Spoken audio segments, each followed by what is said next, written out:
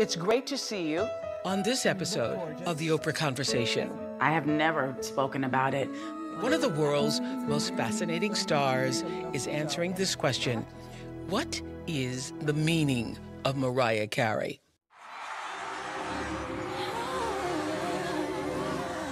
For millions of fans around the globe, Mariah Carey's music has been the soundtrack to our lives.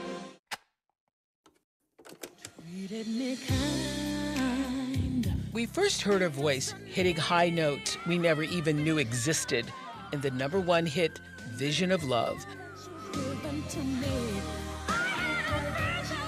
And then, this young woman from Long Island kept ascending higher and higher.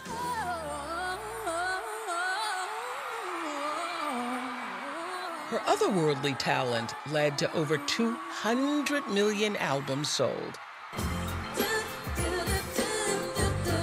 making her one of the best-selling female artists of all time. Mariah Carey is also the first artist in history to reach #1 on the Billboard 100 in each of the last 4 decades.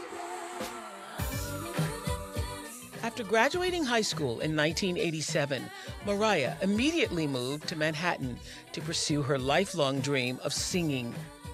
She worked as a coat check girl before landing a gig as a backup singer for Brenda K. Starr, who introduced Mariah to then president of Sony Music, Tommy Mottola. He helped launch her career and would later become her first husband.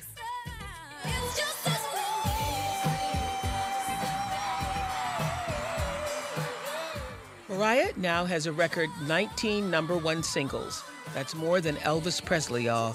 And she's close to tying the Beatles, who have just one more with 20.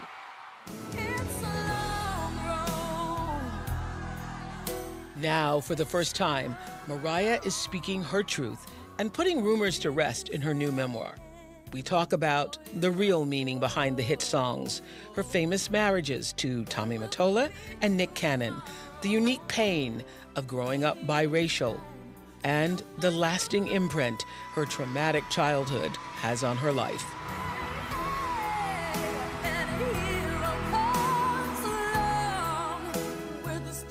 Well, I have to say, it's great to see you. You look Likewise. gorgeous. You look And so you've beautiful. been staying at home. How are you and your family doing with all this? We're doing as well as can be expected, you know what I mean? For the kids, it was important that they had a summer, but they're doing good. Well, that's the most important thing. And we see from TikTok that you're keeping a lot of fun. Me and Mariah go back like babies and pacifiers. Mommy. What? You said do the high notes. Yes. And they're enjoying it, and you're enjoying, entertaining them. I'm trying. You know, it's hard for me to believe, as I started preparing for this interview, looking back at old tapes of us. I think this will be my 10th interview. I have like 9 interviews over the years. Please subscribe to my channel. Thank you.